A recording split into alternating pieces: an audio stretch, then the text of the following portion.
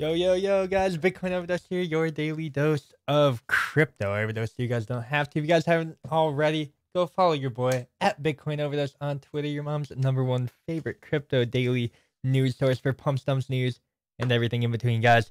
I'm your host, and most importantly, guys, we're going to be talking about Big Daddy, the king himself, Bitcoin today. He's 50% off, guys. It's Cyber Monday. And then we're also going to be listening to some Infected Mushroom and probably play some Call of Duty later. So if you guys want to stick around for that, we can. But I'm not going to be live for too long tonight. I said the same thing yesterday, guys. I was supposed to be online for pretty much all night yesterday, and we didn't even get to like halfway through the night. But if you guys are over on Periscope, again, you know what to do.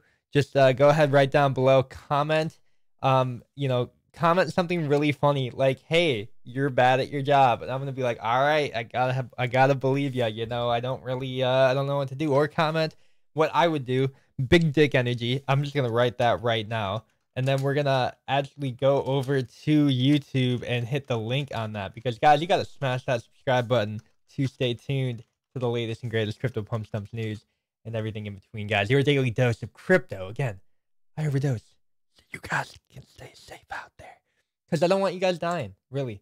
But anyways, where was I gonna go for that? That is the real question, guys. We're gonna have to like open up a new tab here, your channel, and then we're gonna drag that link over, just as we always do. Big dick YouTube energy.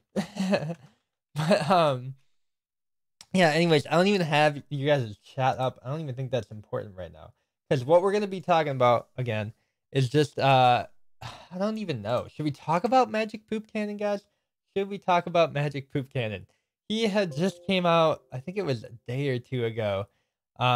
This is gonna be kind of important. I think we're gonna actually have to go over this. I didn't really want to, but BTC on the verge of collapse, testing extremely important level as of right now. Of course he is, dude. Poop Cannon is actually a G.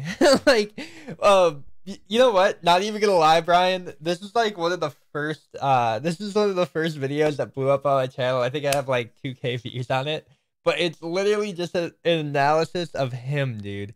We can install that later, but it's an analysis of his trading style, because I followed him in 2017, and then he got really popular right after the dump, because he was like the first bear I saw for a really long time. We saw him have that initial target level of about 1200 off that 20K top. He turned bullish. He turned bullish at the 3200 mark, and then we went to 14K, and he turned bearish again. So I don't know how he managed to do this. I don't know how he managed to time the market that well.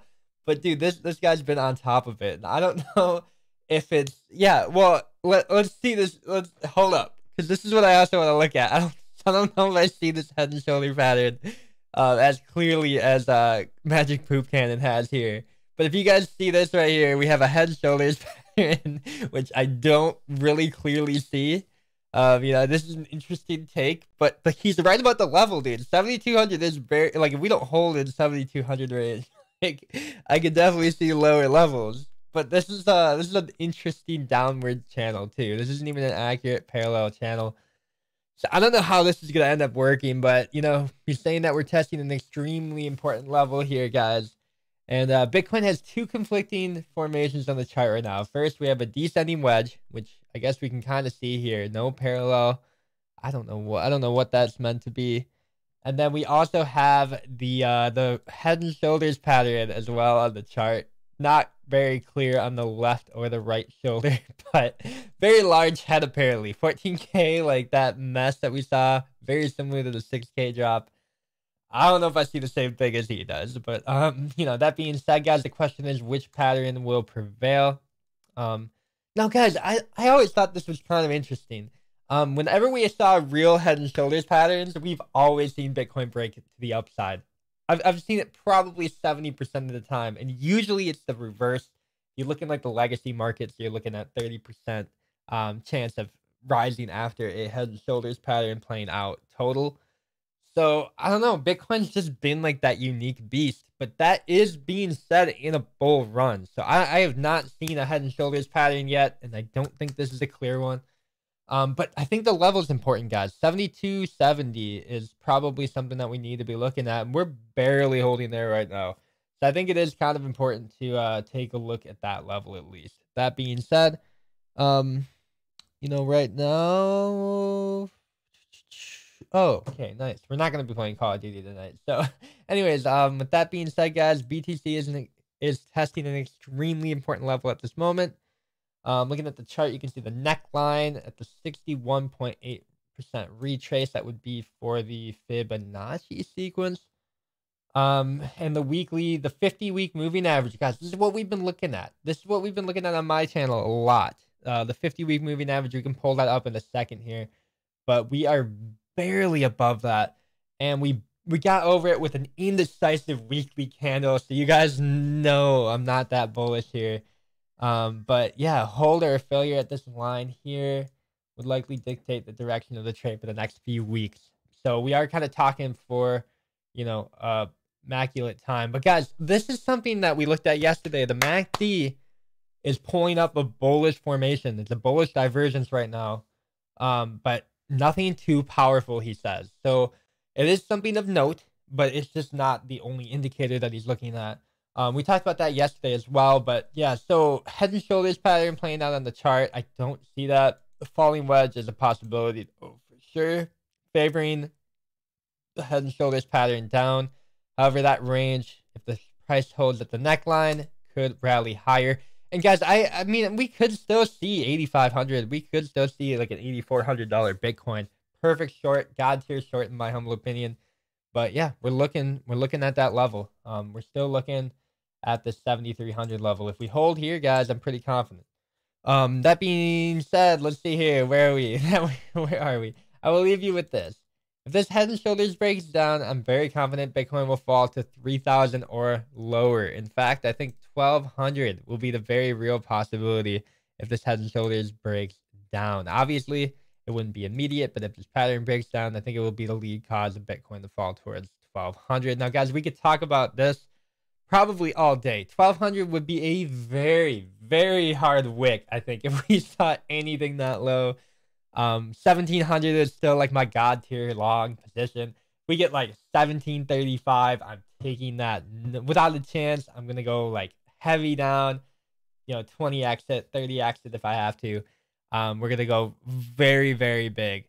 If we get to even like 2K, like 29, dude, 2,900, I'm still gonna think. I don't think we get a weekly close below that, but that would be a retest of this 3,200 bottom. I think that'd be pretty perfect, played out simply and plain. Are we gonna get below 6K, 6,000? I don't know. All I know is that we were looking, or earlier I was looking at this, guys. Zcash, Zach News, guys. This is kind of important. Okay, so Zach News, guys. They have said something about, and let's see if we can. Ooh, wait, there's a Monero hard fork coming. Ooh, new ASIC mining algorithm, guys. Ooh. Anyways, we had miner capitulation today on Zach. So this is kind of something we haven't seen for a while, I guess, on many other altcoins. Like usually altcoins have been either already capitulated on those miners, or they've been kind of just mining at a really low output and they haven't really done anything. They haven't turned on or off. But this is kind of important on Zach because Zach has seen $700 basically, and now we're below 30, and we still have negative news coming out for it. So just absolutely awful. I think it was Crypto who made a video on it, but Zach miner capitulation. We could capitulation. Oh my god.